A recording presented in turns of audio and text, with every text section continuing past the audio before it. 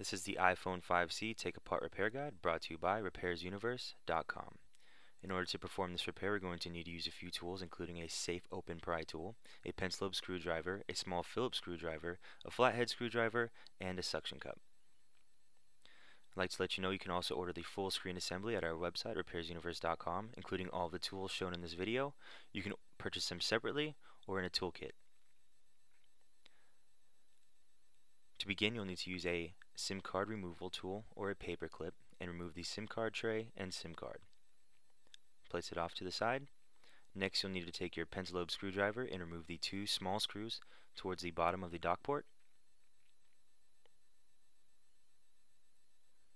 With these screws now removed, we're going to take a suction cup and place it towards the bottom of the screen, towards the home button, and use it as leverage to pry out the screen assembly from the housing.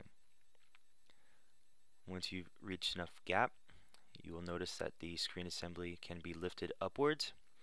Be cautious, as there are still 3 pop connectors being held onto the motherboard. With the screen assembly flipped up now, you can see we have 4 screws that we're going to remove. These are all small Phillips screws. They are different sizes, so you'll want to keep them separate. Remove these 4 small Phillips screws.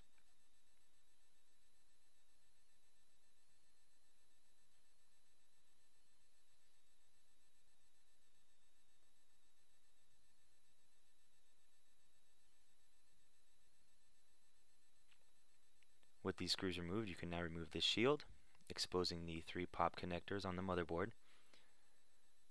Here you'll want to take a plastic pry tool, or in this case we're using a nylon spudger, to release the connections. You'll want to release all 3 connections in this particular order as they overlap each other. This is for your screen assembly, including your LCD and touchscreen. With all 3 connections removed, you can now remove the screen assembly.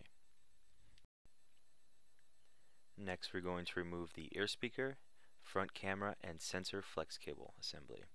First, you'll want to remove these 2 small Phillips screws. Again, these are different sizes. You want to keep these separate. With the 2 screws removed, you can remove this little silver shield here. Place it off to the side for reassembly. You can then pop out the ear speaker.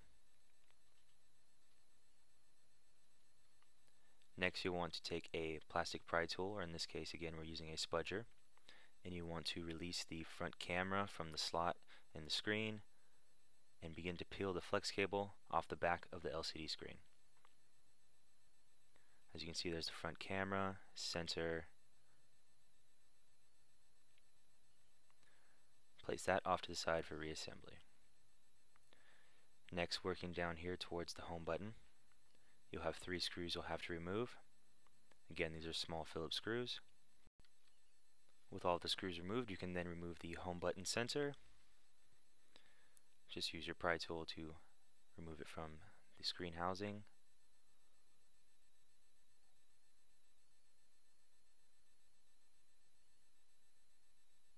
Place it off to the side for reassembly, and then of course you can pop out your home button. It's held on with a little bit of adhesive. You can peel that right off and set it off to the side. Moving on, you'll need to take your small Phillips screwdriver and remove 5 screws on this heat shield covering the back of the LCD screen. You'll see there's 1 screw on top here, and then 2 other screws on the other side. With all these screws removed, you can then peel off this heat shield from the back of the LCD screen.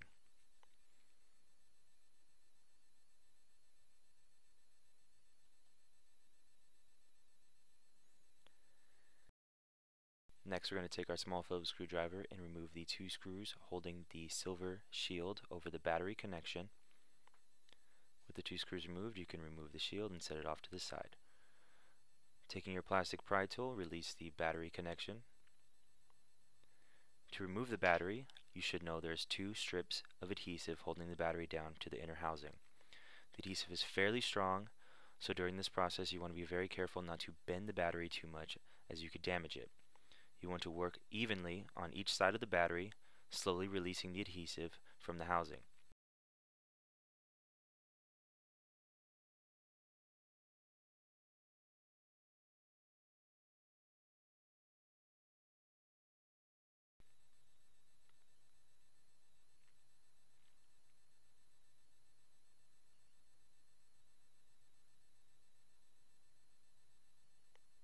most of the adhesive released, you should be able to pull out the battery and set it off to the side.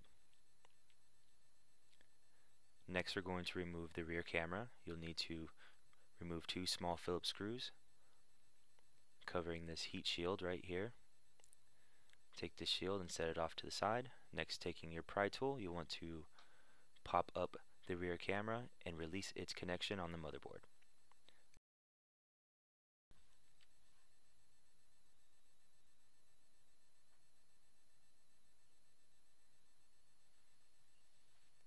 Moving on, you'll need to take your small Phillips screwdriver and remove this small Phillips screw. Then you'll need to pull out your flathead screwdriver to remove this screw circled in red.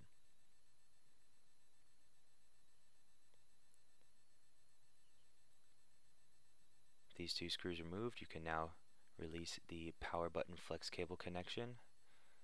Remove this small Phillips screw. Take your flathead screwdriver, remove this screw, as well as this one.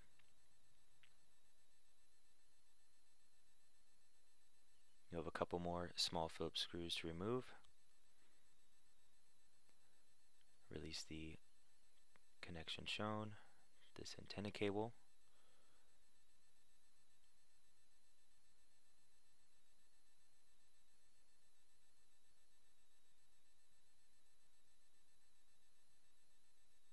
This should now allow you to wiggle out the motherboard.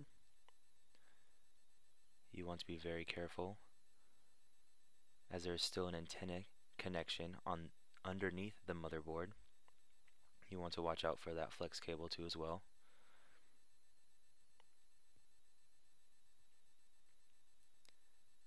Once you flip over the motherboard, you'll see the antenna connection. Go ahead and take your pry tool and release the antenna connection to remove the motherboard completely.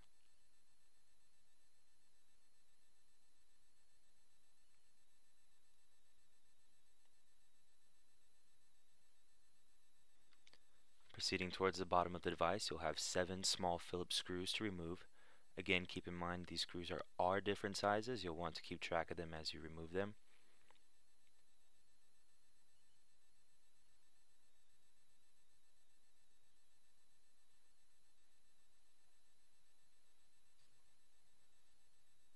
With all 7 screws removed, you can now take your pry tool and release the loudspeaker assembly. You want to be very careful on this right side, as there is a small flex cable held down with some adhesive. Use your spudger to carefully release this flex cable from the loudspeaker, as you do not want to rip the cable.